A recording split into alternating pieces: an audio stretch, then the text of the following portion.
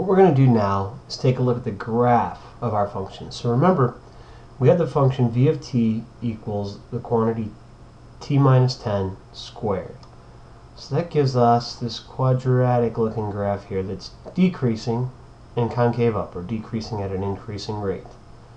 Now, when we did each of those calculations, let's say our upper estimate, we did 100 feet per second times 2 seconds. Then we did 64 feet per second times 2 seconds. And so on and so forth. What that gives us, what we could represent that by, are these rectangles. Notice that the area of the first rectangle is 100 times 2, or that 200 feet traveled. The second rectangle is 64 times 2, or the distance traveled during the second 2 seconds. So what we're finding is the area of these purple rectangles represents what we found. Okay? Now the total area of all 5 rectangles combined gives us an upper estimate for the total distance traveled during the 10 seconds. We call these left-hand sums.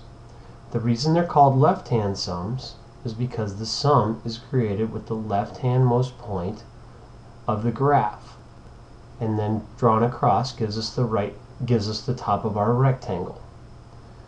Now, if we have left-hand sums, then we must have right-hand sums, and you can imagine the top will be made with the right hand of the rectangle. Well, it turns out our right-hand sums are the rectangles we made when we did the lower estimate. So we've actually already calculated the area of these rectangles. Okay? The area of this first rectangle is 64 feet per second times the 2 seconds, so 64 times 2. Area of this next rectangle is 36 times 2.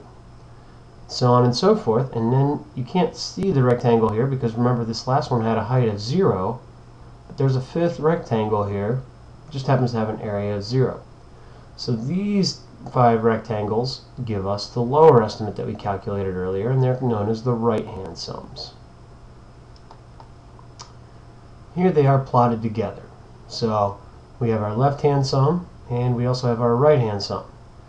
Now the difference between the two, well, the difference in this first estimate between 0 and 2 seconds is basically this purple part up here and on down. Now if we add up those purple parts, we get how far apart our two estimates were.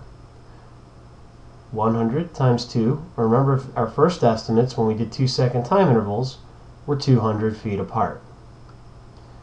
Okay. What about for 1 second? Well, if you remember, our upper and lower estimates were 385 and 285, so they're 100 feet apart. Well, here they are for the 2-second time interval, here they are for the 1-second time interval. Alright. So notice we're always having this 100 multiplied by whatever our time interval is.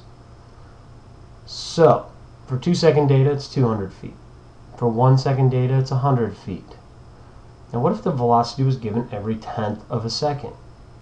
Well, the difference between the upper and lower would be 1/10 times 100, or 10 feet. So we're improving our accuracy. What about every 100th of a second? Well, we'd be multiplying 1/100th by 100, and our two answers, our upper and lower estimate, would be 1 foot apart. So they'd be very accurate.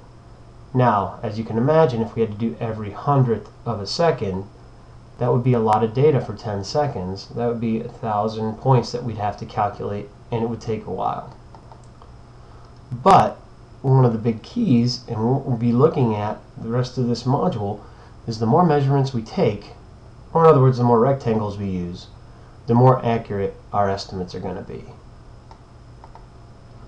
So if it's the case, the more rectangles we use, the more accurate we're going to be. What if we wanted to get the exact distance traveled? Well, think about what would happen if we had an infinite amount of rectangles. We'd get exactly the area between the velocity curve and the x-axis. So that's going to be our goal, is to get that area underneath the curve and above the x-axis as exact as possible.